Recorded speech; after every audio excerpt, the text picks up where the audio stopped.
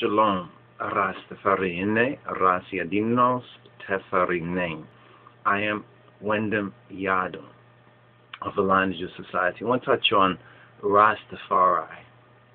Now, we've touched on Rastafari previously, but we want to make this particular message a little more specific, and it's to respond to, as well as to address, a very important misconception or misunderstanding. First of all, I am not, quote, Jamaican. Many people say, well, you must be Jamaican. And some say, well, you're not even Ethiopian, and are still in confusion about who they are. And the identity confusion of the lost sheep is very serious. It's very wicked, but it's very serious, and it's the main part of the problem, the lack of knowledge of self, or who we are in its proper context. And Rastafari, when we speak about Rastafari, Rastafari is not Jamaican. Rastafari is Ethiopian, right? But moreover, in the prophetic sense, vis-a-vis the new name, according to Revelation, Rastafari is universal. Rastafari is universal. And this is something very important that has not been really addressed properly, and we have sought to, and perhaps we have not done due justice to this point as well. And hopefully we can correct whatever injustice we may have done, or not doing full justice to this particular point of Rastafari. Rastafari is not Jamaican as the world or as the media. You see, there is the Rasta. There's a difference between Rasta and RAS TAFARI. Rastafari. In fact, what is very interesting is that we find our African American roots of Rastafari, and it's been preserved for us in literature, some very important pieces of literature. Some of them we've touched on, We the Black Jews, or the Black Jews of Harlem, which is a very important book, which speaks about one of our foremost of rebbes or rabbis, a black rabbi named Wentworth Arthur Matthews, who established the Commandment Keepers Congregation of Harlem. He also made those positive identifications with His Imperial Majesty, and particularly with Ethiopia. And this is where we get the identification of us as Ethiopian Hebrews. As Ethiopian Hebrews. We have introduced a little clarification on that we are the Falashas. We are Falashas. We as the lost sheep over here in the Americas and the Caribbean, we are the Falashas of the West, because we know of the Falashas of the East, the Beta Israel. But when we study the scriptures, and it's very important for us to study the scriptures, what we find, and this is a particular chapter that we've touched on earlier, we'll touch on again right here, chapter 23 of Jeremiah, chapter 23. It says in Jeremiah 23, verse 8, but the Lord liveth, or Jah live, children, yea, awo, Jah live. In Jeremiah chapter 23, it's a very important chapter. I think it's a very significant chapter, because not only in the prophetic foretelling of this present time that we're in, especially when we have this groundation. Before we get into this groundation on this, let's first touch on these books here. This one is from Babylon right here to Timbuktu, and we've spoken on this. It's a history of the ancient black races, including the black Hebrews. It shows how we over here in the Americas and the Caribbean have gone from Babylon to Timbuktu. We're great people, but our great history is greatly underrated, and it's not told. And these particular books are very important to teach our children, and should be a part of any curriculum to our children, to our black children, our black youth. Because if they don't understand this, they really have no chance in this so-called overcoming this modern, wicked, evil Babylonian world. You understand? The second book is this book, which I think is particularly significant in this present time. The Valley of the Dry Bones, or the conditions that face black people in America. Now, both of these respective books right here, this is the first one from Babylon to Timbuktu, and this is the second one right here, The Valley of the Dry Bones, both by Rudolph Windsor. This book is significant in the sense that it explains to us how we got here, you know what I'm saying, who we are, how we got here. This gives us a history of our past, you know what I'm saying, and the various civilizations and the various peoples from East Africa, from the Middle East to East Africa, coming to the West Africa, and then coming across the trans-Ethiopic Ocean slave trade to the Americas and the Caribbean. So this gives us, this is like a history of our people. This is the suppressed, lost history of who we are as so-called black people in the Americas and the Caribbean. And then this brings it up to date. The Valley of the Dry Bones, which of course, as you might know, is based on a prophetic word in Ezekiel about the dry bones, where the prophet Ezekiel is asked, can these dry bones live? Because we are dead. You understand? We are dead in this system of things. We are dead to the living knowledge of who we are as a people. Now, Rastafari is a revelation, and Rastafari is not just a Jamaican thing. You understand? This is where it's got twisted. You understand that it's a Jamaican thing. Jamaica has a very important role in the revelation of Rastafari within this region. But it's very significant for us to point out the African-American roots of Rastafari, you understand, in this region, because there are documents that point out to us. Now, remember, these are some historical books that are very important for our education, education of our children, from Babylon to Timbuktu and the Valley of the Dry Bones. Very important books. All right?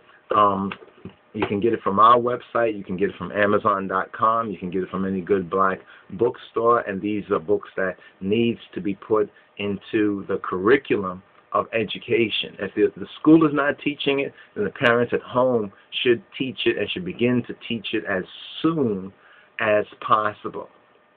As soon as possible, from the cradle. The pregnant mama need to read this. You understand? Needs to read this with the baby in her womb. This is how important these books are.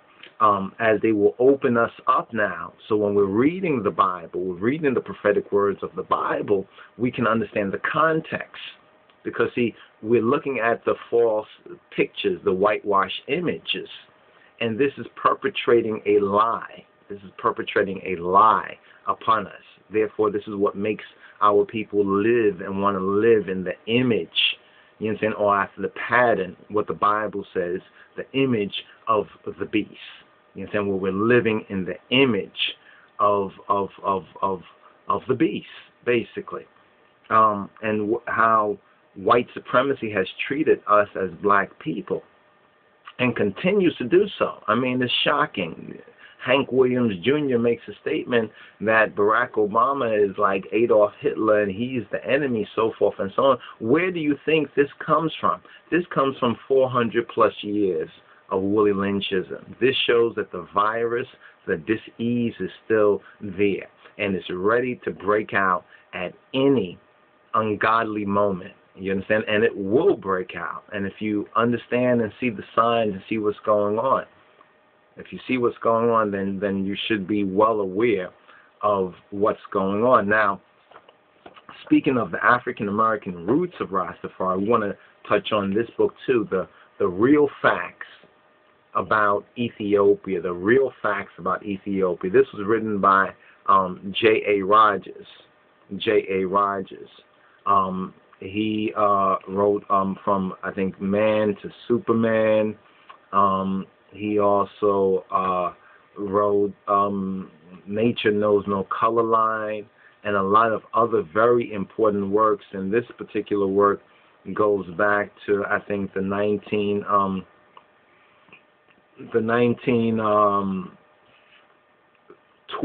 or the 1930s. A very early work. And we want to quote from this book when we do the vid is a vid that we want to respond, because many say, well, the Ethiopians, the East Africans don't accept us. They think they're superior, so forth and so on. They're in a delusion. They're in a delusion. My brothers and sisters, they're in a delusion. That's why that once region of the world that was like the Garden of Eden, you see, it has turned like a desert. It has turned like a desert. And if you read and study Leviticus, I think it's chapter 26, it says, whenever our enemies, and they could be black-skinned people, but they're black devils, whenever our enemies are in the superiority, you know, our land would turn, and the land would not yield. The land would turn like a desert. So that famine that was occurring towards the end of Haile Selassie's reign was a very important sign. But what they did was put the blame on the King of Kings. They blamed him for what was a sign of God's word and a prophetic sign of the times. Because look at it. Famines have not stopped. Famines have only gotten worse. You know what I'm saying? And you can't blame Haile Selassie for that. But the people back in the 1970s, they were willing to believe the lie. And they believed the lie because they were liars. But these documents right here shows us some of our roots, the African-American roots of Rastafari. This book in particular is very interesting because it has a chapter in here that we would like to quote from. It's called How do the Ethiopians feel towards the Afro-Americans? A very interesting article. And this is from the Ethiopia, Imperial Ethiopia, Holy Ethiopia, True Ethiopia. The Ethiopia we see today is not the true Ethiopia. It's a post-traumatic Ethiopia. It reminds me of Jeremiah. Jeremiah, when we look at lamentations concerning the Ethiopia of today, it's like when in, was it Zephaniah 2:12, ye Ethiopians also shall be slain by my sword. That is a very true word. For what reason? Because they have turned apostate, you understand, to the true truth. It says, how doth the city sit solitary that was full of people? How is she become a widow? She that was great among the nations. We're speaking about holy Ethiopia. She who was great among the nations and princess among the provinces. How is she become tributary? How is she become tributary? How is she become a tributary? In other words, how is she paying taxes now to others and depending on so-called world handouts? How has she become a widow? You understand, when a woman becomes a widow, what has happened? Her husband has been killed or has died. Her husband has been either killed, murdered, or he has died. And Ethiopia's true husband, the conquering line, the tribe of Judah, Moa, and Besazem, Negeda, Yehuda, Kadamawi, Haile Selassie, Siyuma, Egziavihir, Nugusa, Neges, Ze, Ethiopia, is that husband. But now Ethiopia is a widow. She who was great among the nations and princess among the provinces has become a tributary, like a beggar nation, because she has turned her back on the holy covenant, the Kedus Al Kidan, the holy covenant. Judah has gone into captivity because of affliction and because of great servitude. She dwelleth among the heathen. She findeth no rest. All her persecutors overtake her in the straits. This is the situation of black folks. From our great past, we look at our great past, we look at us today, and this is an analog of who we are. Yet the pastors and the preachers will get up every Sunday in the pulpit. They'll be talking about a so-called Jesus. You understand? They'll be talking about mainly the whitewashed, the false, the antichrist, so-called Jesus, the other, you understand, Jesus, not our black Lord and Savior. And that is a key part of the problem. You understand? Not our being Christian, not our being religious or spiritual, but because we're ignorant of who we are and we do not know our great history of a people, how we got here, who we were before we got here to this hemisphere, from Babylon to Timbuktu. And therefore now we are dwelling proverbially and prophetically in the valley of the dry bones. The conditions, what are these conditions that face black people in America? And though this book is dated, in other words, it was written, I think, back in the 80s, you'll be amazed when you read it today, because you'll be saying to yourself, 1988, you'll be saying, and this is the brother right here, Rudolph R. Windsor. Get a snapshot of that brother right there, Rudolph R. Windsor. This is a name that should be known by our children. Our children should know this name. You see, but this is all part of the suppression. You understand? The suppression of black history. When Black History Month rolls around, who is talking about this? You understand? This is the half of the story that hasn't been told to us. Along with this, the real facts about Ethiopia by J.A. Rogers. He's the one that wrote Nature Knows No Color Line and has brought out a lot of other significant facts about we as black people, including the British and the European royalties, all emanate from the black nobility. This is the reason why there's that connection. You know what I mean? There's that connection. But they don't explain that connection. They suppress that connection. Another important book from that particular period of time. All this is the basics, the crux of the African-American roots of Rastafari. That Rastafari is not Jamaican in that sense. Rastafari is not just African-American. Rastafari is essentially Ethiopian Hebrew. It's essentially the fulfillment of God's word when he says he shall have a new name. Have a new name. Now you read this in the book of Revelation. Let's just touch on this quickly within the time that we have. Revelation chapter, let's go to Revelation chapter 3. Revelation chapter 3, verse, let's go to the church of Philadelphia. Philadelphia is known as brotherly love. You understand? This is one thing that we as black men used to have, brotherly love. But we've been divided and conquered.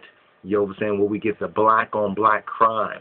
Black men, young black men that don't know anything about who they are, killing each other.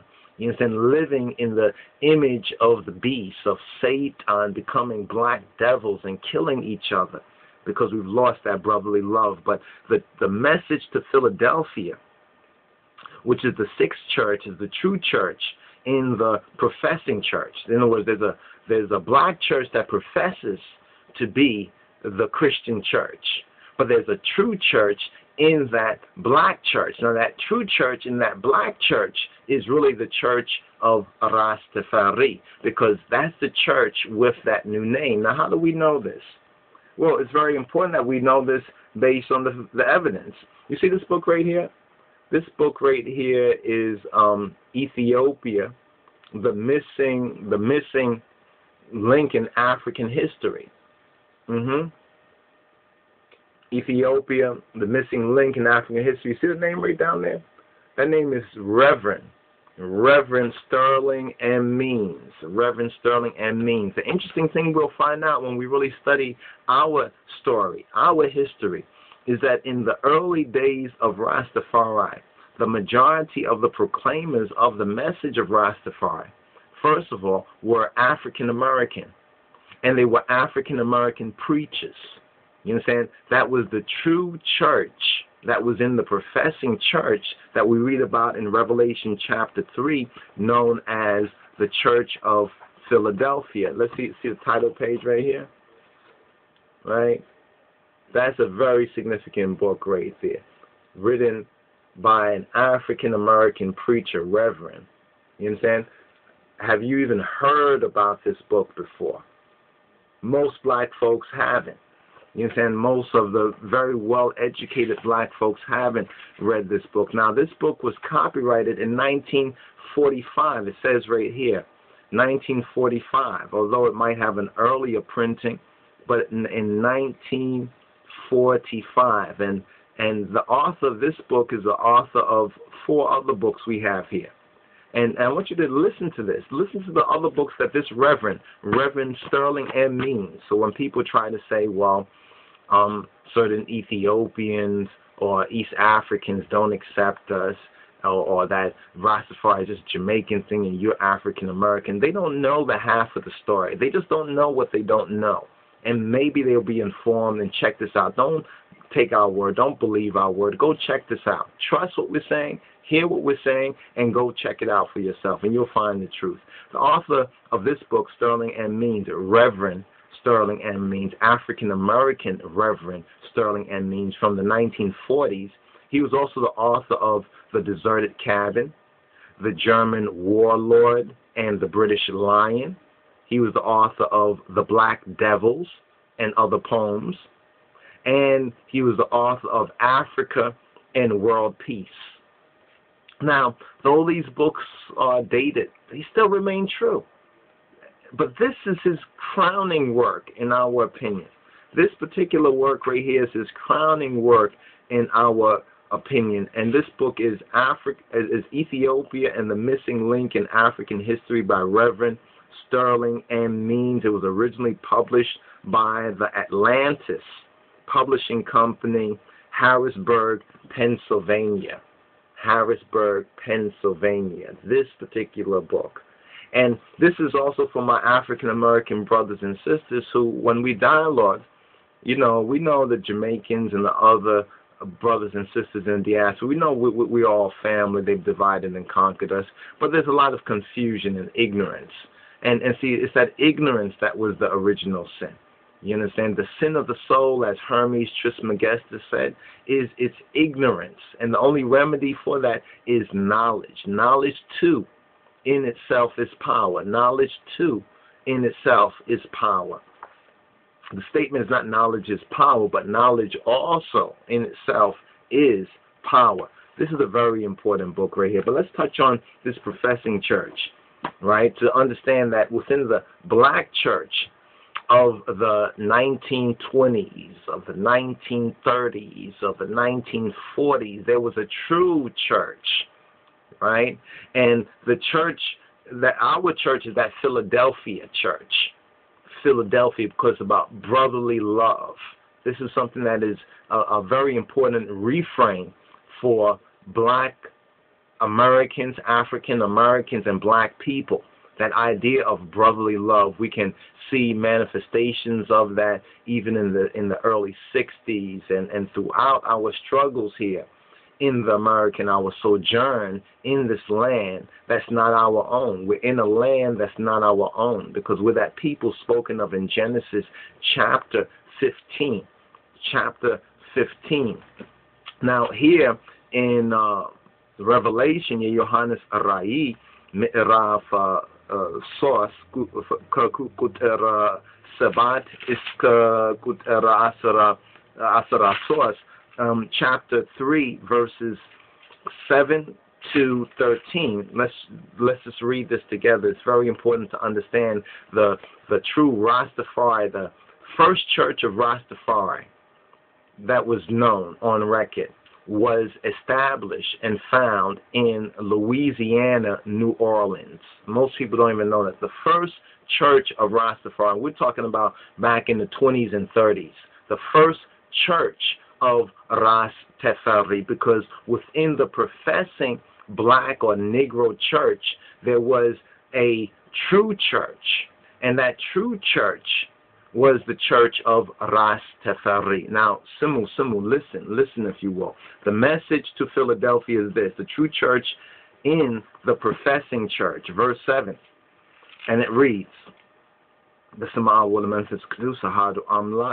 and to the angel of the church in Philadelphia write, these things saith he that is holy, he that is Kedus, he that is true, he that hath the keys of David, he that openeth and no man shutteth, and shutteth and no man openeth. I know thy works. Behold, look and see. I have set before thee an open door, and no man can shut it. For thou hast a little strength, and hast kept my word, and hast not denied my name. Behold, look and see. I will make them of the synagogue of Satan, which say they are Jews, and are not, but do lie. Behold, look and see. I will make them to come and worship before thy feet, and to know that I have loved thee. And there's even this partial fulfillment of all of this when we look at the black Jews of Harlem. We look at the story of the black Jews of Harlem and the African Hebrews and other manifestations of the black Hebrew Israelites or the Ethiopian Hebrews in the Americas and in the Caribbeans. But moving forward, verse 10 says, because thou hast kept the word of my patience. Who was more patient than black folks experiencing crucifixions, lynchings on a daily basis? Who was more patient than our ancestors and than we? I also will keep thee from the hour of temptation, which shall come upon all the world to try them that dwell upon the earth. Some say we're coming into this time of tribulation even right now as we speak. My brothers and sisters, stay tuned for the next part of this because we're getting the signal that we need to recharge. So we're taking a pause for the cause. A pause for the cause. We're going to continue with this portion of scripture. So stay tuned.